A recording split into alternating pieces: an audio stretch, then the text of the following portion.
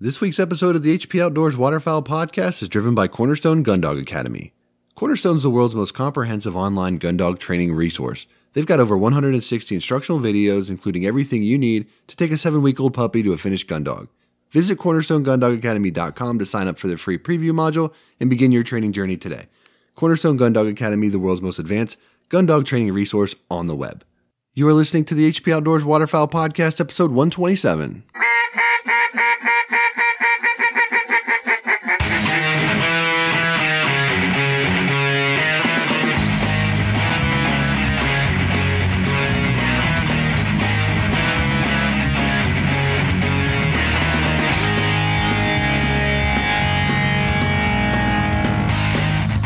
This week on the show, we're talking shotgunning. We've got Don Currie from the Academy of Wing and Clay Shooting and the Chief Instructor, the National Sporting Clays Association, joining us to give us some tips and techniques so that we're more successful this year in the field.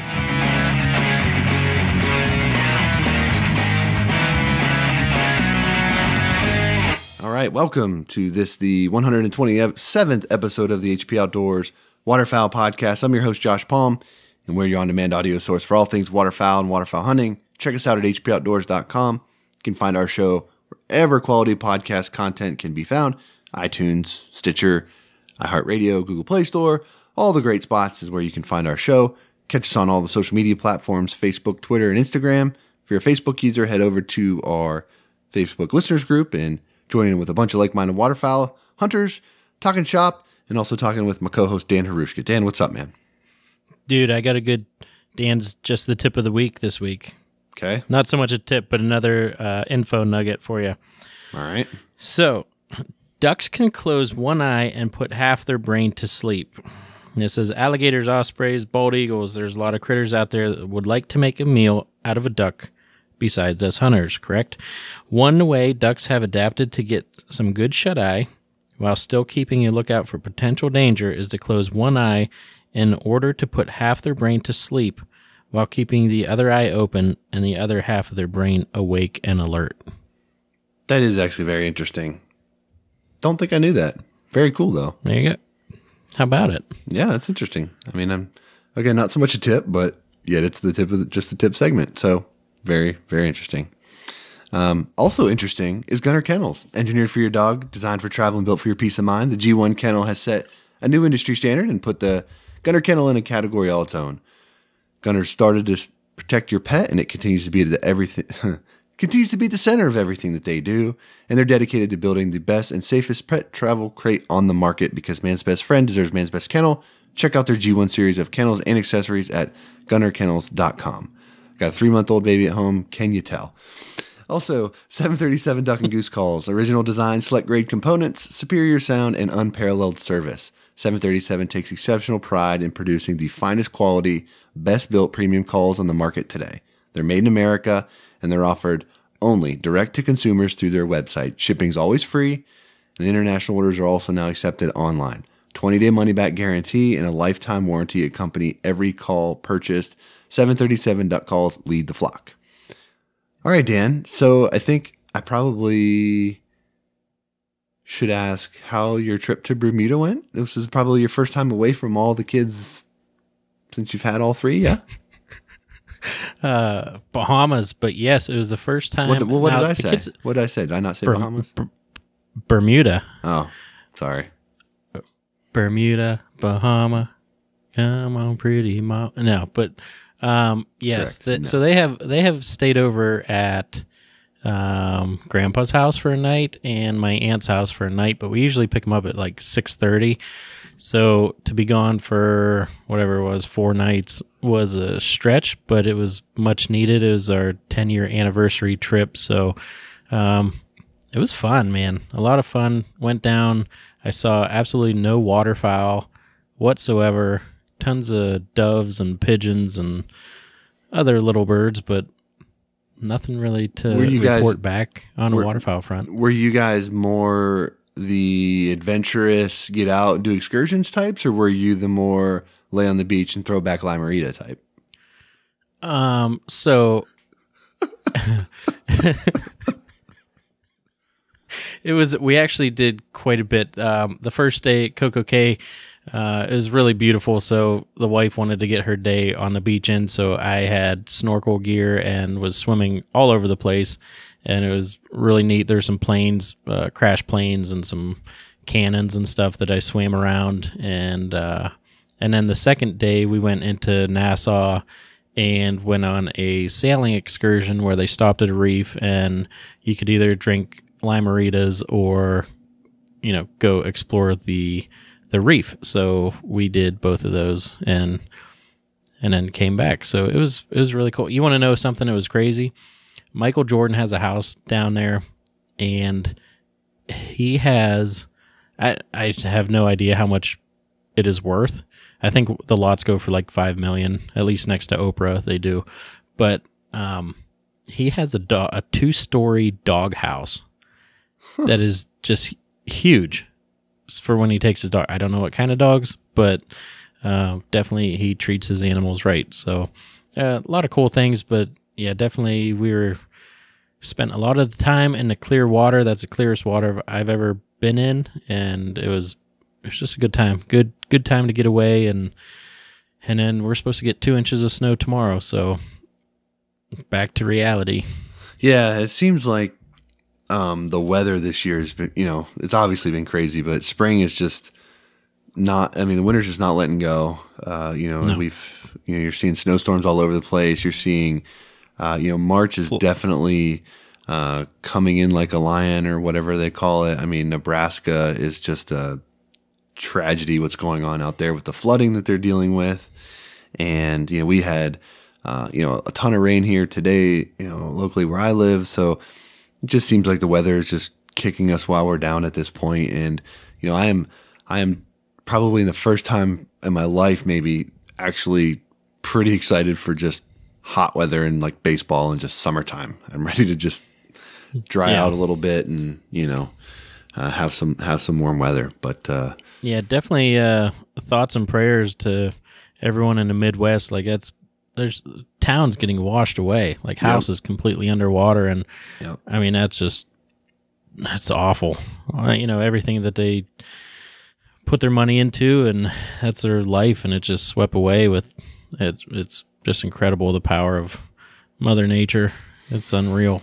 Yep, Mother Nature always reminds us she's undefeated, unfortunately. So, prayers for them out there, and hopefully, that gets, hopefully it doesn't continue to get worse and something they can start to rebuild, sooner rather than later. Right. I do want to say our local lakes right now are absolutely flooded with ducks. Like every single species you could imagine. And the entire lake is just covered with them.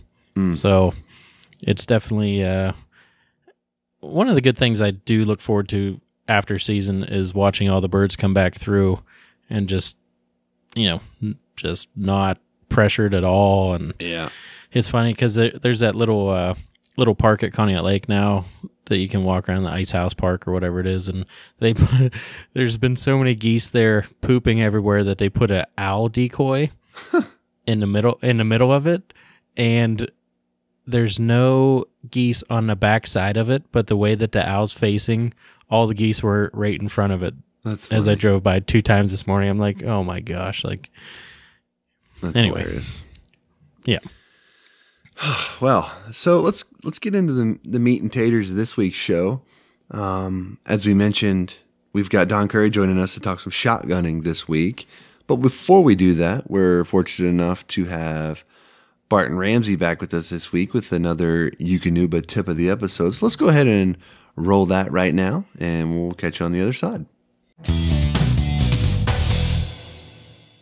Hey guys, this is Barton Ramsey from Cornerstone Gundog Academy, and this is your retriever training tip of the episode, brought to you by Eukanuba. I actually want to talk a little bit about nutrition and dog food today.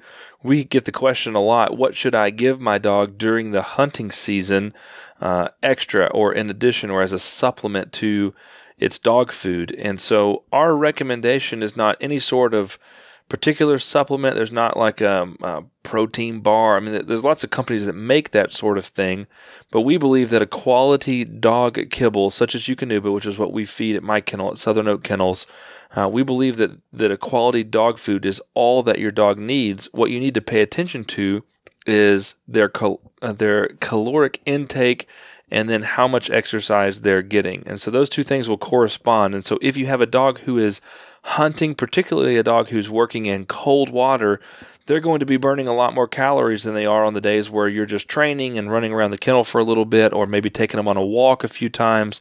And so you're going to want to be mindful of that. And what you have to do is be careful not to add so much additional food to just one feeding per day, because that can upset a dog's stomach and their digestive system can get all out of sorts. You also never want to hunt a dog who's just eaten. So you have to be careful during hunting season to recognize the times when you're going hunting. Let's just say you're going out at first light and you're going to hunt. What I'll likely do is feed the dog just after the hunt. Once they've had time to calm down, settle down, stop exercising, they're breathing at a normal rate, I'll give the dog 1.5 cups of food, and then in the evening I'll give the dog their normal daily ration of food, whether it's 2.5 or 3.5 cups, depending on the size of the dog. And so I'm adding an extra 1/2 cup to 1.5 cups, depending on which dog it is. And you'll learn your dog over time, and you'll understand your dog's needs. And you just want to watch them to see how's their energy level. Are they losing weight? Are they getting overweight? Are they getting tired too quickly in the field, or quicker than you expect them to be? And you want to adjust that way accordingly so that your dog can maintain the same weight, the same energy, the same drive and focus throughout the season. And so we don't recommend anything extra. I definitely don't recommend giving your dog whatever snacks it is that you're cooking up for you and your buddies in the blind. Stick with kibble. It's designed for your dog, for their good and for their benefit. Trust your dog food, and perhaps bump up the ration just a little bit during the season to make sure they keep that healthy weight on.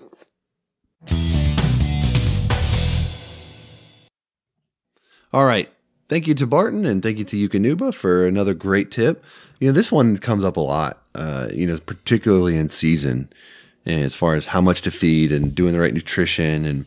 And, we've had a lot of folks in here in our listeners group and on, associated with the show, talking about using products, for example, like Alpha Dog nutrition products and things like that. I defer to people that are more involved in this area than me on what's best. But I think regardless of your approach, the foundation of using a quality dog food is the critical step. The other things that you can add in if your dog needs it during season, or if you're in particularly cold conditions or whatever it is, if you wanted to use that stuff, that's all good. But I think at the very core, you have to have a quality, quality base. It's like you can't roll out of bed eating honey buns and stuff like that and then take celery with you to the blind. It's like you're kind of defeating the purpose if you don't. Or protein powder, right? So and judgy. One thing that judgy. one thing he was saying, and it's something that I guess I was really lucky with Kimber, as far as the caloric intake versus the energy output. And when, even when she started hunting, if she doesn't get a lot of running in, or if she doesn't, if it's not cold out, like that dog is finely tuned just the way she is, like her body is, and she knows it. She will not overeat. Like I'll put food out, and she's not one of those dogs that just goes and hammers the food bowl, right, which a lot of dogs are. So, but if she knows when she needs it, and she'll get after it a little bit. But there's times I'm like, why aren't you eating? I'm like, well, I guess you haven't done anything for a while, and go out and run, and she comes back and gets after it a little bit. So, definitely if your dog is out in cold weather, like he was saying, add a little bit, and if it's, not needed, then cut back. So, definitely pay attention to what your dog needs and keep him healthy. But yeah, like you said, the foundation of a quality kibble is essential in all of that. Yeah. I mean, it's something that's, if you're not tracking it or you're not paying attention to that stuff, that's a critical piece. And knowing your knowing your dog is important, just like you said. So, I think that's something that's a lot of guys that probably do, but if you're not, might be something you want to think about. So good stuff from Barton Ramsey and Eukanuba. So I guess we could go ahead and transition to this week's guest, Don Currie. And, when we started talking about things for the show, we realized we talked a little bit way back about shotgunning a little bit, but we've never had like a true industry professional come on. And, if you go to Don's website and take a look at his credentials, he embodies the industry professional as far as experience and accomplishments. So we thought, who better than to have him come on? And he was thankfully more than willing to join us. He even postponed his dinner delivery for us, which was he's on the road somewhere getting food service to his room. So let's go ahead and roll that, and we can chat about it when it's over. So without further ado, let's go ahead and welcome Don Currie to the show.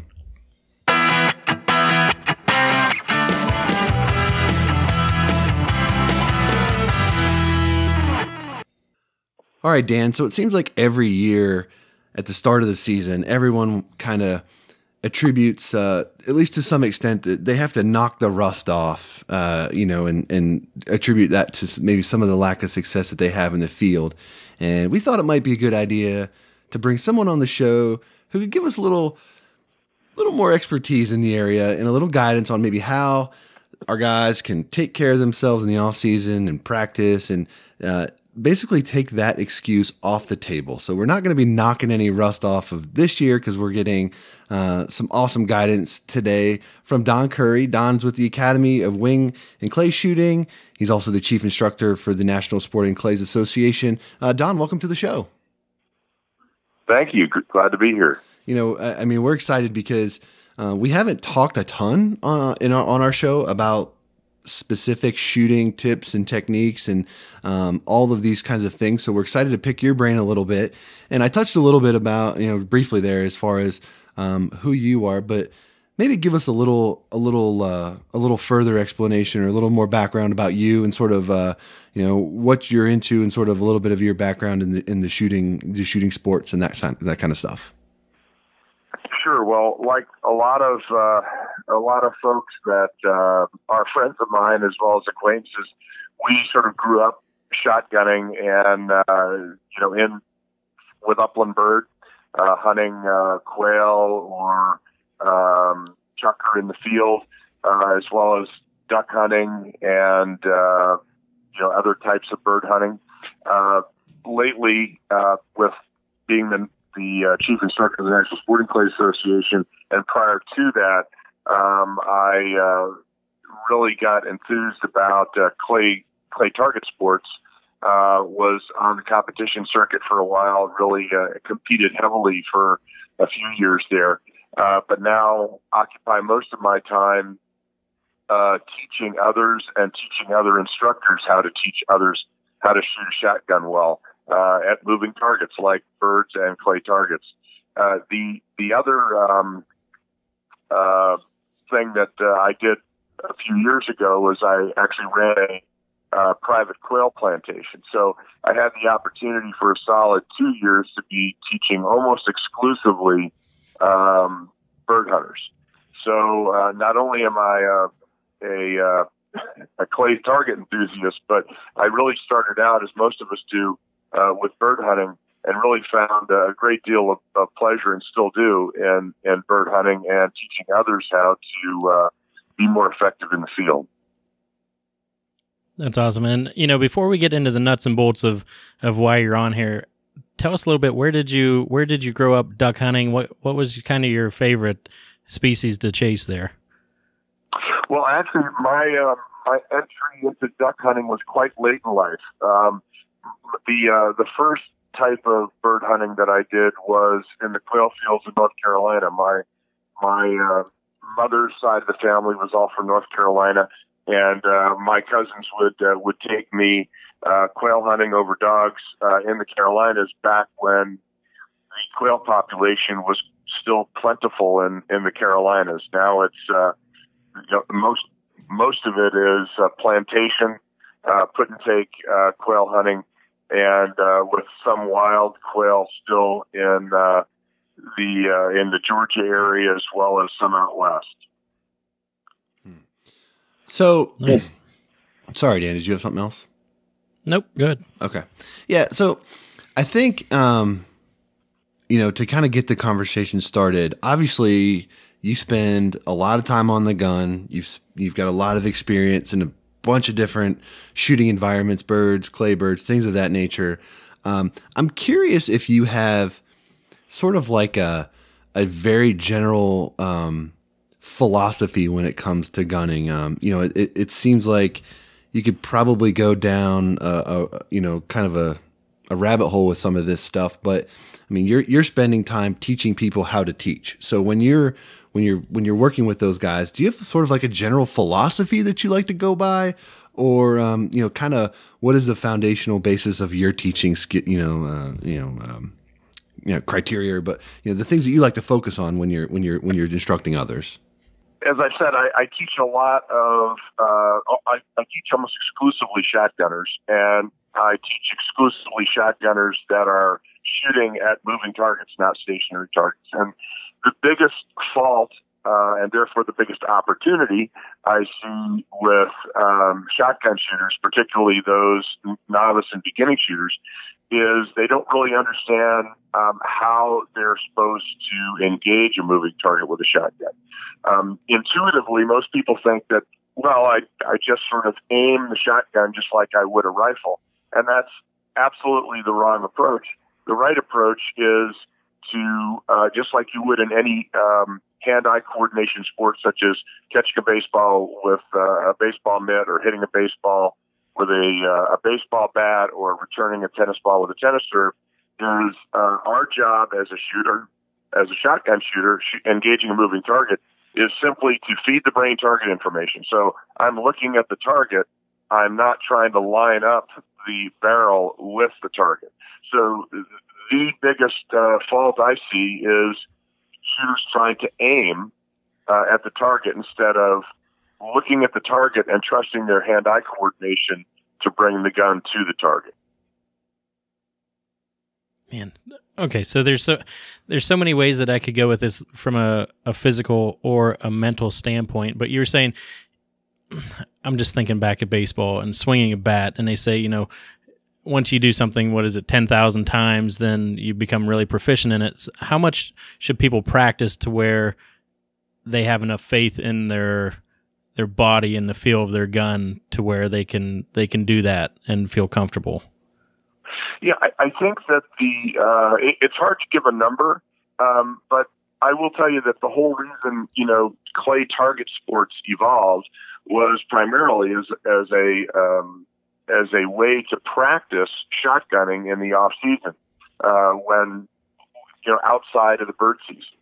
So, to give you an exact number would be difficult, but, I will tell you that the object is really, as a shotgunner, is to try to get to the point where you're looking at the target and you're feeling the point with the lead hand. In other words, if you were to point out a bird, for example, in the sky to your buddy or your spouse or whomever, you'd point at that bird and you say, "Hey, look at that bird." You're not really looking at your finger to make sure it's pointing at the bird. You're just looking at the bird and pointing at the bird with your finger. So, but if someone were to look down your finger, and you would notice that the finger is pretty much pointing at the bird. And that's what we do with a shotgun. We don't aim a shotgun, we point a shotgun. So really the proficiency that we need to develop to be an effective bird hunter is to have the hands and eyes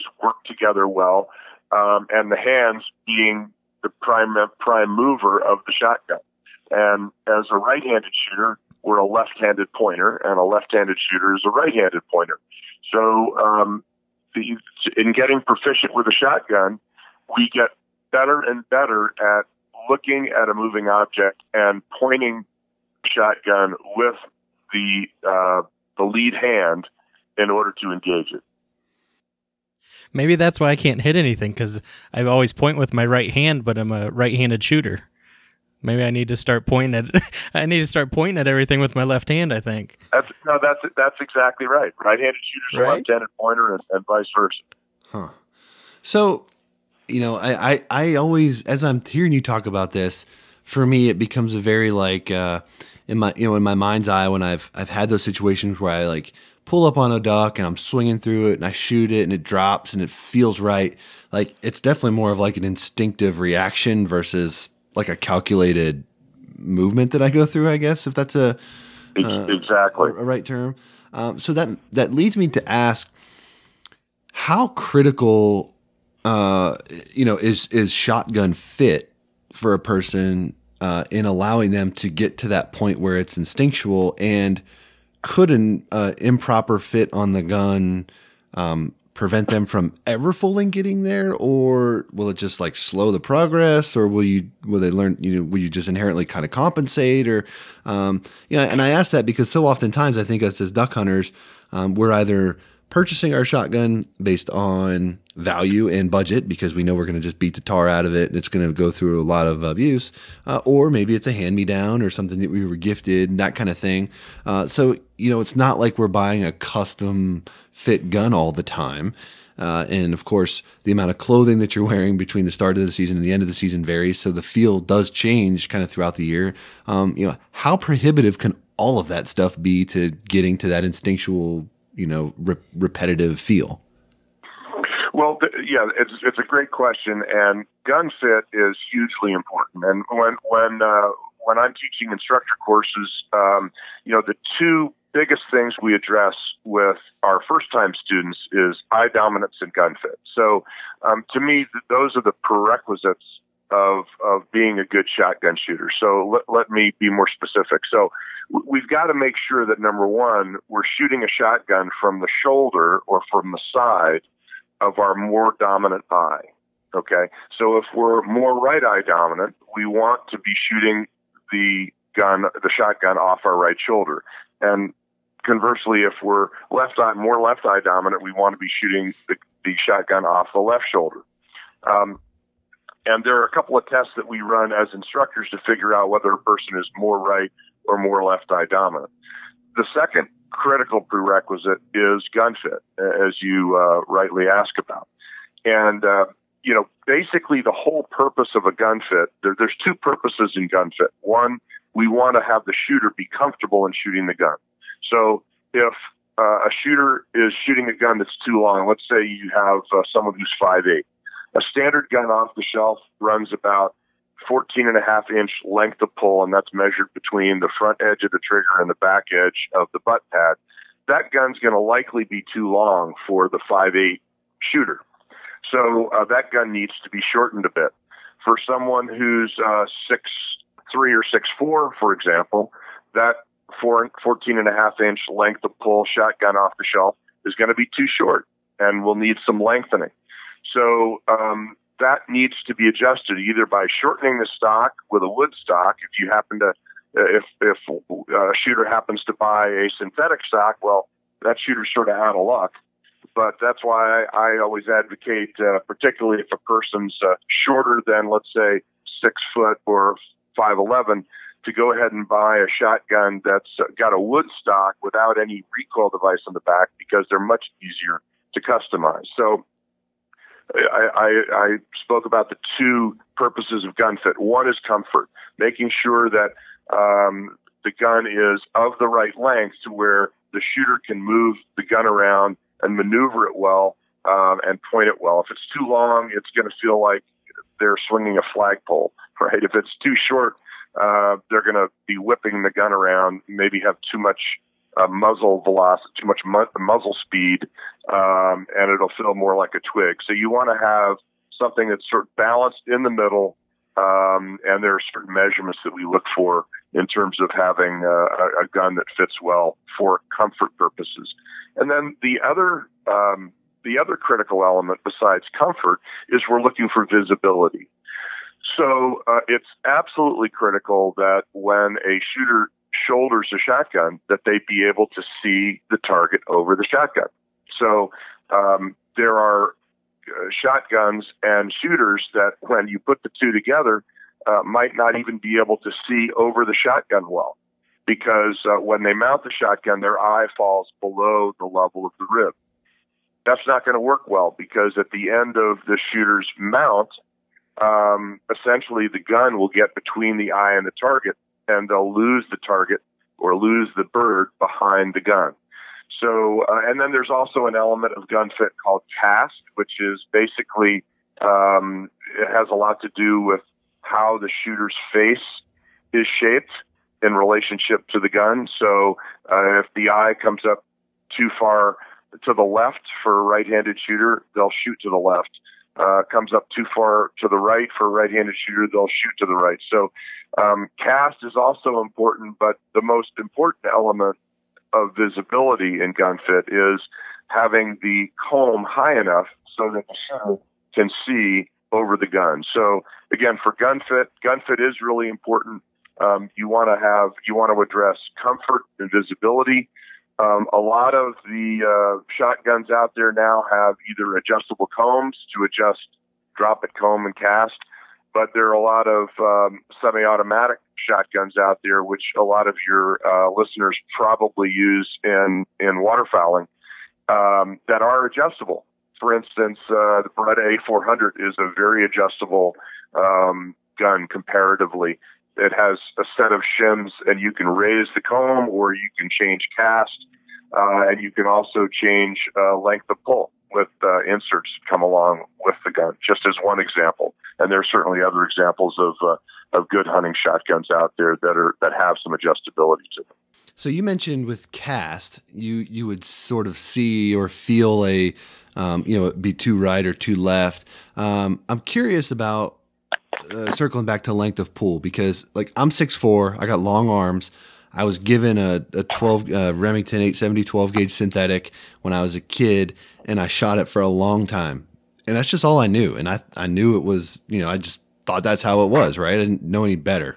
When I bought a new shotgun that had some shims and stuff on the back, like I realized that I needed that longer length of pull. And the thing that I noticed after, and I only noticed this after the fact, was that I had a really hard time getting my cheek down on the stock of the Remington because it was so short, and I was kind of like crunched up on the back of the stock, if that's an appropriate way to categorize it. But so for guys that maybe that's the only gun they've ever shot, or they're whatever, is there anything performance wise that you would see as a result of either shooting a gun that's got too short of length of pull or too long, or is it more of a comfort thing that you're going to really? Because I mean, I know you say you kind of like wave it around, but like if they don't know any different, like how would you be able to gauge that if you've only hunted for 3 or 4 years and you're hunting with a gun that you're Sure. So there are some good publications out there that you can read about gun fit and how a gun should properly fit. The most important element of evaluating gun fit is to have a proper stance. And what you find with shooters who either don't have a good stance or they're used to shooting a gun that doesn't fit them, they tend to have an improper stance. So you can't really evaluate gun fit well until you have a shooter, that has a good stance. So, how does it affect? We talk about two points, let's say, of where the shot goes. We call that point of impact. And then we talk about point of aim, which is really a bad term, but it's really where you're looking. So the whole object of gun fit is to get the gun shooting where you're looking. Okay. So, yes, the element of comfort comes in if you have a gun that's too short, for example, in the example that you just gave. Your nose is going to be, pressed right up against the knuckle of your right thumb if you're a right-handed shooter, and that's not going to be real comfortable when the gun goes off. You're going to tend to get bonked in the nose. On the other hand, if you're 5'8" and have that same length of gun, let's say an average 14.5 length of pull, the gun is not going to feel like you're in control of it. You're going to feel like the gun's in control of you. It's just going to feel very awkward to move the gun. And if the gun feels awkward to move, obviously you're not going to be as smooth and as efficient to the target as you would be if the gun were a good length. And typically what we look for in terms of length of pull is if the shooter's in a good stance and he's got a well-fitting gun, the tip of the nose is going to be approximately 2 fingers distance from the base knuckle of the trigger hand, okay, of the thumb of the trigger hand. So if you can imagine a person a right-handed shooter mounted to a gun, and you standing to his right looking at him from the side, we're looking for 2 fingers between the tip of the nose and the base knuckle of the thumb. And that represents, in general terms, a well-fitting gun from a length of pull perspective. Interesting. Awesome. Man, a lot of information. So when you're talking about going just real quick, but the cast, like you guys actually will rotate the butt of the gun to get your cast correct. Is that right? No, actually, that's a commonly held misconception. So the cast is affected by how far. Another word for cast is bend. Okay, if you took a shotgun and held it out in front of you with the muzzle pointed up and the butt pad pointed down, and looked at an imaginary line that runs down the center of the rib all the way to the back of the gun, you would see that a right-handed gun is bent, the stock is sort of bent to the right. And a left-handed gun, that stock is sort of bent to the left as compared to that center line of the rib. If you ran that line all the way back in sort of an imaginary straight line. So we, again, a right-handed stock is typically bent to the right as you look at the top of the gun, and a left-handed stock is bent to the left. And then we have another measurement that we call toe in or toe out, and a right-handed stock is not only bent to the right, but the toe or the bottom of the stock is bent even further to the right to leave room for the pectoral muscle. So we would have toe out if for both a right-handed and a left-handed stock. Right-handed stock would be bent to the right with the toe of the stock bent even further to the right, and a left-handed stock would be the opposite. Yeah, what makes me bring that up, trap shooting's starting to actually get into the high schools around this area, and I was hanging out with I was actually taking some senior pictures, and the kid had his trap gun, and the butt of the gun just looked like it was rotated, and I was like, man, did you bang that off something?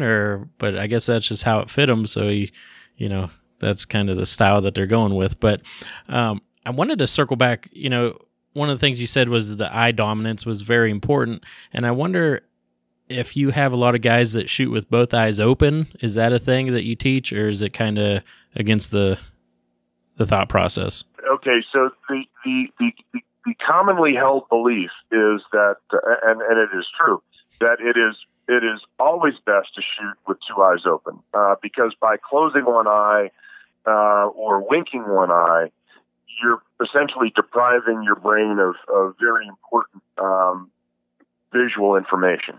I mean, shooting a shotgun is all about capturing and processing visual information. So both eyes open, capturing as much visual information as you can about the target. However, there are some people who they are not solidly left eye dominant or solidly right eye dominant. They're somewhere in between. They may have what we call some center ocular dominance, or they may be center ocular, or they may be more right or more left, but have some center, what we call center shift.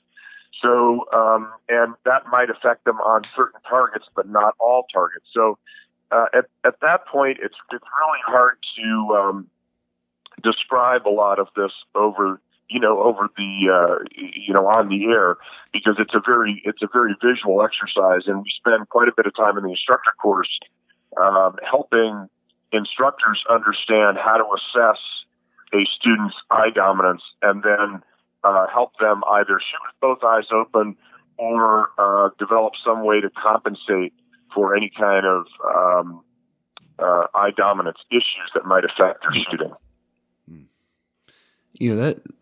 That actually makes me wonder too. You're working with people that are going to be instructors, and a lot of times, people get, I don't know. I mean, it's not purposely done, but like a lot of times, bad information will get put out there, and it'll be, taught on and on and on as gospel, and it's not great information for whatever reason. Dan and I were both baseball players, and you see it in today, where when we were growing up, we were taught certain techniques, and everyone taught them. And then now that analytics and the science of the sport has advanced, they realize that's not really what you want to be teaching. Like, you want to be teaching other things for these reasons. Mm-hmm.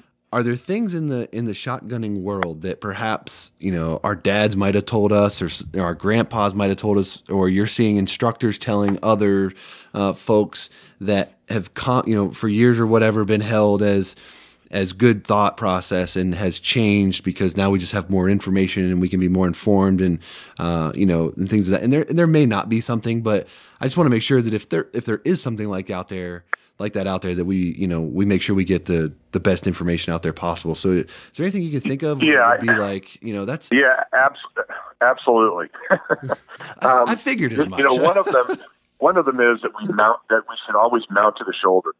Our shoulder really is irrelevant when it comes to where the shot's going to go. What is relevant is where the comb or the top of the stock is in relationship to the cheek. So if the stock so essentially we shouldn't be mounting to the shoulder, we should be mounting to the cheek. And if our gun it fits reasonably well, then our gun will move to the cheek, and that's going to determine where the shot pattern goes. For the most common, I think, misnomer is that we should be mounting a shotgun to the shoulder. That's just incorrect. We should be mounting it to the cheek. It's the relationship between the comb and the cheek, or the rib line and the cheek, that determines if the gun is shooting where you're looking. I would say the other misnomer is the whole discussion about lead. So, just like in hitting a baseball with a baseball bat, or catching a baseball with a baseball mitt, or hitting a tennis ball with a tennis racket, we're not looking at the tool that we're intercepting the moving target with. We're looking at the moving target. And that's exactly what we should be doing when we're engaging a moving target, such as a bird or a clay target. What ends up happening, though, is, particularly in clay target sports, we are talking about lead. How many feet in front were you? And what happens there for the shooter to, first of all, and we all see lead differently. So if we're on a sporting clays course, for example, and you ask me, well, how much lead did you give that? And I tell you 2 feet. Your 2 feet may be different than my 2 feet based on how you see the target and how your brain processes that target information. The other really dangerous thing that does as far as shooting performance is that gets you not looking at the target, but that gets you looking at the gap between the target and the barrel. And it's a physiological impossibility for us to focus on two objects at different distances clearly. In order to see two targets at different distances, we need to soften our focus on both of them so that our eyes are trained somewhere in between those two objects. So essentially what we're doing by checking the lead on a shot, so if we're engaging, let's say, a crossing duck in the blind, and we're not looking exclusively at the duck, we're actually looking at the gap between the duck and the muzzle, we're not doing our job as a shooter, which is to feed the brain the best high-definition target information we possibly can. So this whole idea of consciously establishing lead is just a misnomer and gets people missing behind, slowing their gun down, stopping their gun in a lot of cases. Back in 1925 and again in 1953, a guy by the name of Robert Churchill, an Englishman, and a big game shooter, was the first one to talk about hand-eye coordination as the key to good shotgunning. So contrary to popular belief, there's not this magical formula of lead between the barrel and the target and the relationship between the two. What we need to do, and this is what Churchill said in the two books that he wrote on those 2 dates that I mentioned, is that if we put 100% of our visual concentration on the target being intercepted, the natural overthrow of the gun will establish the forward wells. So those, I would say, would be the two biggest misnomers or wives' tales. Another one might be checking the gun fit by the length of the arm between the elbow and the end of the fingers. That's another one that we gun fitters run into all the time. That's just incorrect. And that takes me, well, the first part of that makes me think, I've been checking out your website, doncurrie.com, and there's a lot of great information on there, and kind of it seems like your process is the focus, movement, and faith. And the one thing that the video on there said, having faith in your shot and just, like you said, visually focusing on the target. And something that caught me by surprise, I forget what the percentage was, but it was the last 0.2 of a second is when, I don't know if it was 90% of the misses occur because people were checking the end of their barrel instead of having faith in their ability to shoot the target. Exactly. Yeah. What typically happens is that let's say again we'll use that same duck coming across our blind. We're looking at the head of the duck. We've got good focus on the duck. We're starting to mount and move our gun to the target. And then just at the last minute, before we pull the trigger, we soften our focus on the duck and we check the barrel target relationship or check the lead. Okay. And what happens when you visually soften your focus on the target is the shotgun will slow down or stop. And, I can tell you, I've stood behind, thousands of students over, tens of thousands of hours. And every time a student softens their focus on a moving target with a shotgun to check the lead, the gun either stops or slows down and the miss is behind. So what's your immediate reaction when you see your student doing that? What do you say to them? Stop looking at the barrel. Stop thinking. So what part of that bird were you looking at when you pulled the trigger? and if the answer is, well, I don't know, or, I don't know that I was looking at the bird as I pulled the trigger, because, so to have acute focus on the target, we need to not, especially a duck's got a lot of real estate. It's a pretty big object, right? So we want to try to focus on the head of that bird as we're pulling the trigger. So if I can tell you, having stood behind a lot of students, that if their focus is exclusively on the target as they pull the trigger, they will have good visual follow through, and therefore they'll have good physical follow through. So that gun will continue to move with the target if they have good visual follow through on the target. Okay, so I want to ask you one other thing here, and I know we're getting close to time, but for me, one of the big things that we always come back to as far as waterfowling and shotguns is the size of load that guys shoot. 3.5 versus 3 inches, kind of the big debate in our space, right? And it's like various schools of thought and things like that. The one thing that the scientific data does bear out is that there's absolute truth that if you shoot a 3.5 compared to a 3-inch shell, the felt recoil is higher.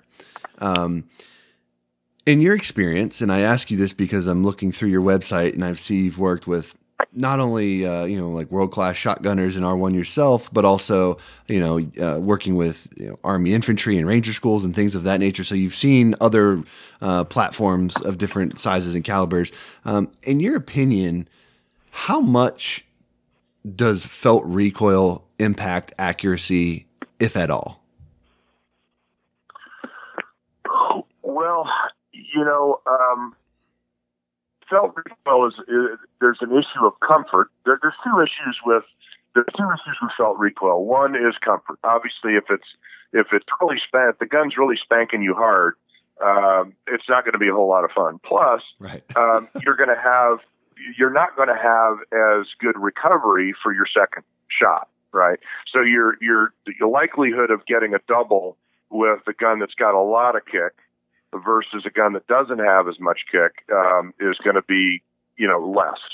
But let me sort of change the question a little bit, because I get this question a lot is, and really the question you're getting to is the argument between 3 and 3.5. How much lead do I really need in the air to kill the bird, right? So let me digress a second and say that there's a big difference between felt recoil and actual recoil. So actual recoil is basically kinetics. Okay, so if you have the same weight gun, the same load, the only things you can do to really affect that kinetic recoil, the actual recoil, is you can change the weight of the gun. So a heavier gun is going to have less recoil, because it takes more energy to move it. Okay. Yep. Second thing you can do is you can change your load. Okay. So in terms of actual recoil, those are the only two things you can really do to change actual recoil. To change felt recoil is a different story. So if you have an over and under shotgun, for example, and you have the same weight, theoretically the same weight over and under shotgun, and you have the same as a semi-automatic shotgun, you have the same load. Theoretically, those two guns are going to have the same amount of actual or physical recoil, but they're going to have a different amount of felt recoil.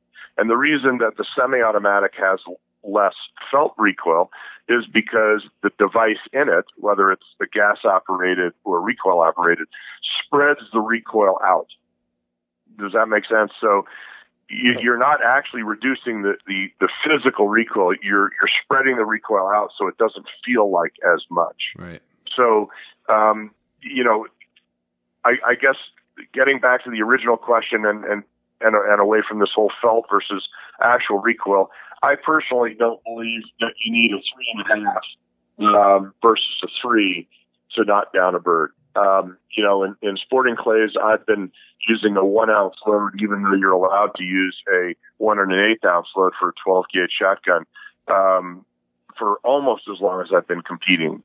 And, I just think our time's better spent looking at the bird than it is figuring out which load we're going to use. And I do think that, when you're using a really, really powerful shell, like a 3.5 versus a 3, it takes more powder to move a 3.5 inch shell at the same speed as a 3-inch shell. So therefore, you're going to be getting a lot more recoil. So I tend to opt for a lesser load, and I focus more on the speed of the shell than the amount of lead in the shell. That all makes sense.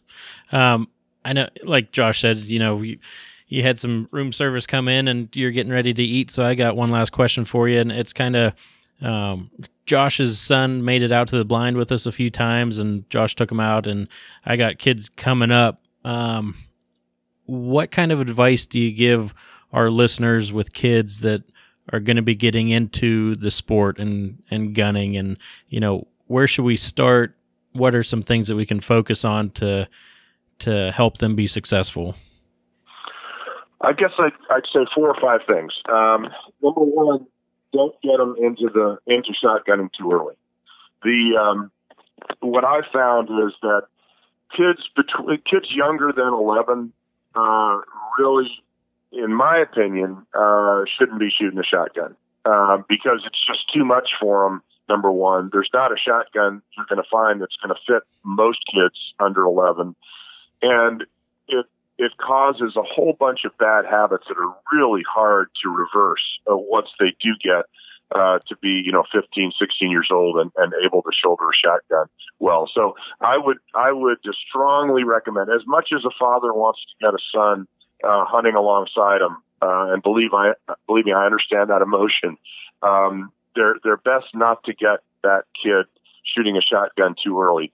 Keep them on the BB gun, because the BB gun, and using creative targets in your backyard or out in the field is a really good way to develop the same hand-eye coordination that you need for shotgunning. And when they are big enough to hold a shotgun and they convert over to a shotgun, that time they spend on a BB gun is going to be well spent.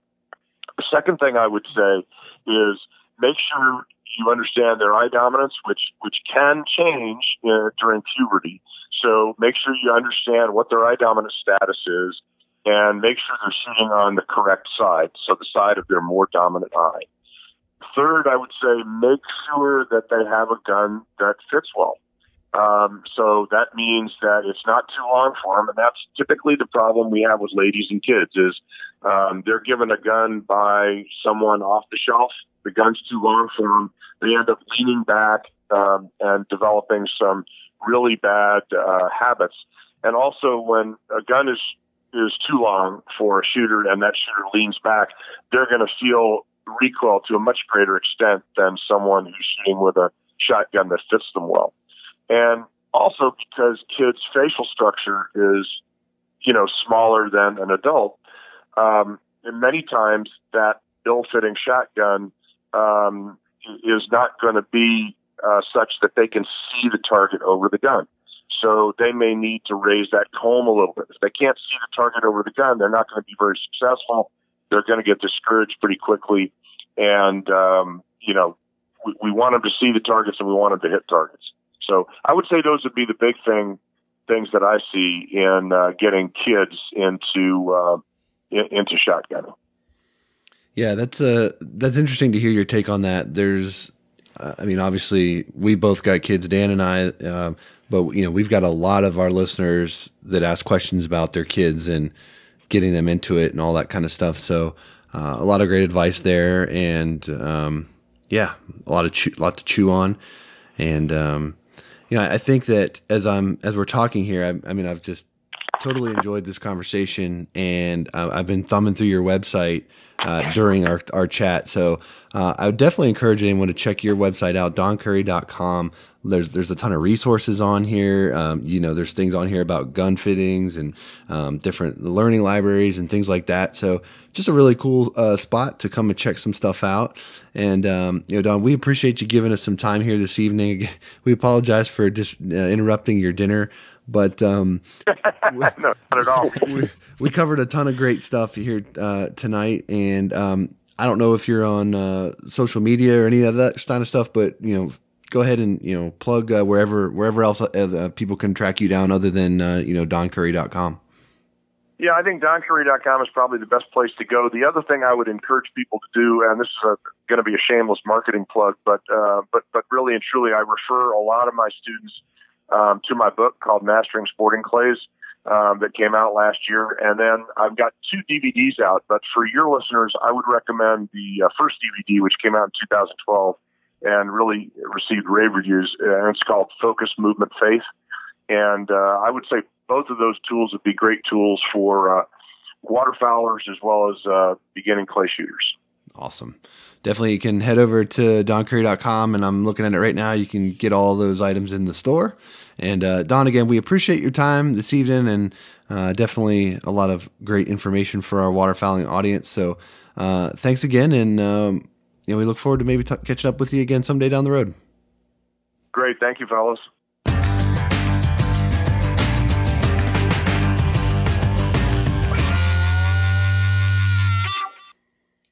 All right. Thanks again to Don for joining us. And I think that interview had a lot of really great information in it.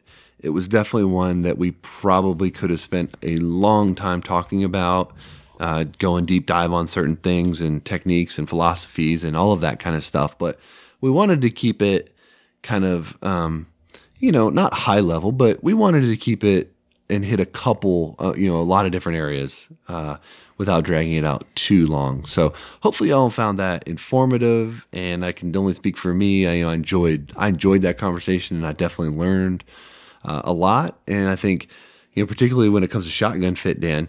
I shot that Remington 870. That I was given that when I was 12 years old, and I shot that thing till I was probably into my mid to late 20s.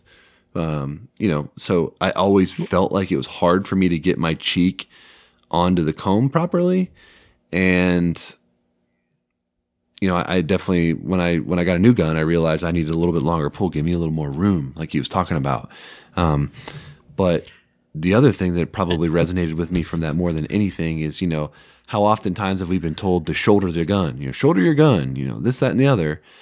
And, it's like shoulder your gun and get your cheek down. And, his philosophy is, get, for lack of a better term, shoulder it, air quotes here, shoulder it to your cheek, which is the critical piece of it, which I'm so guilty of not getting my cheek on there properly. And that's probably a majority of my misses are due to that in some form or fashion. Yeah, it was a great conversation.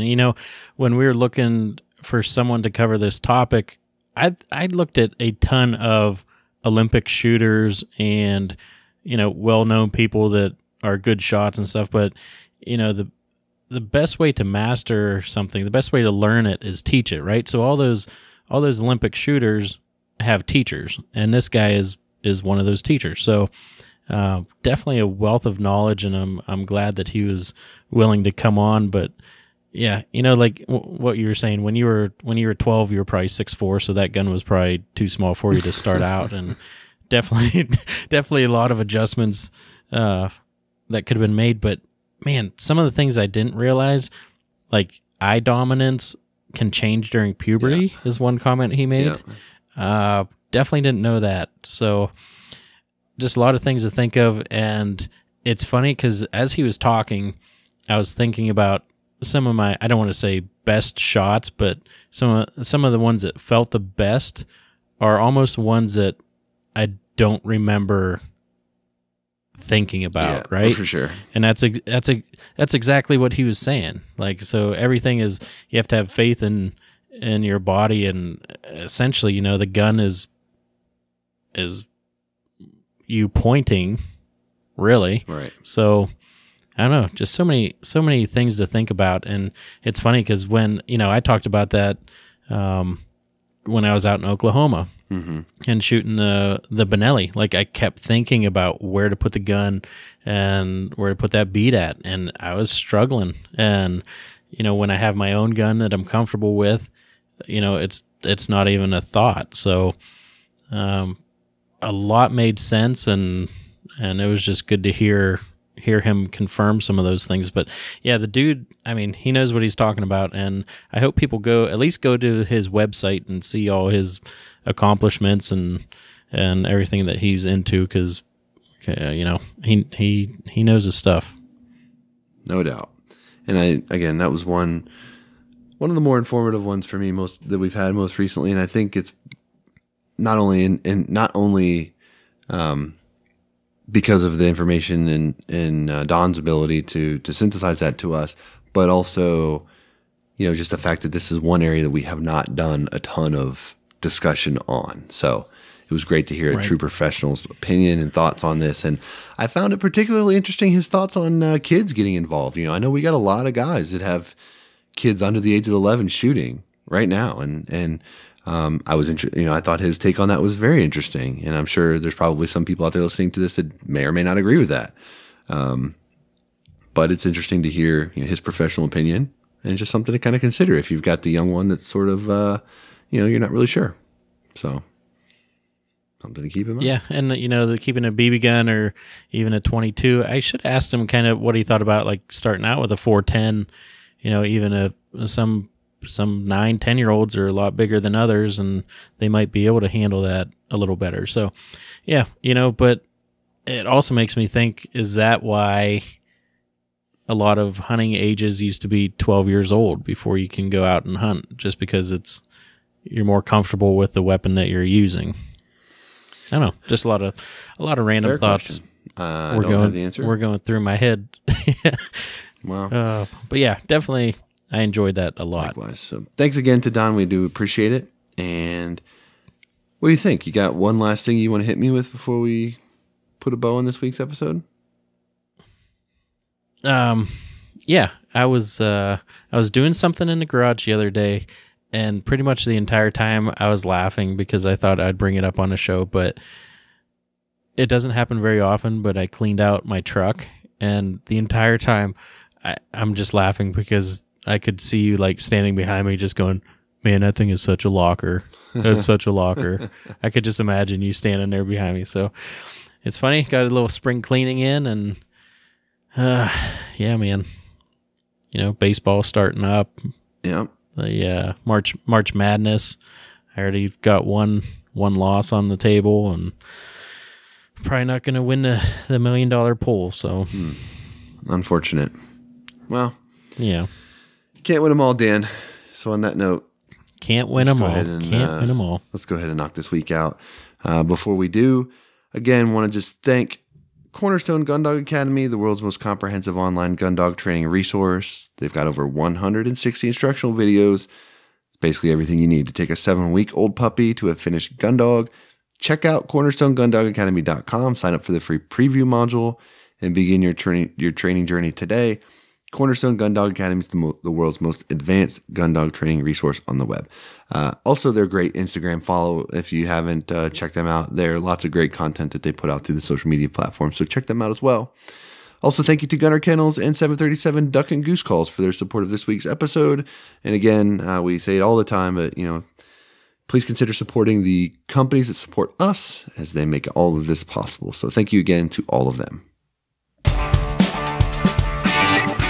All right, that does it for episode 127. Hopefully you enjoyed our discussion with Don Currie about shotgunning, and hopefully you picked up a tip or two that'll make you a better gunner. If you're new to the show, head over to iTunes, catch up on all the past episodes, and leave us a 5-star rating and review. It'll help other hunters just like you find our show. We're kind of in the off season here. Hopefully episodes like this will help get you through and give you something to build off of through the summertime. So we'll keep this type of stuff coming. So for Dan, I'm Josh. Till next week, take care.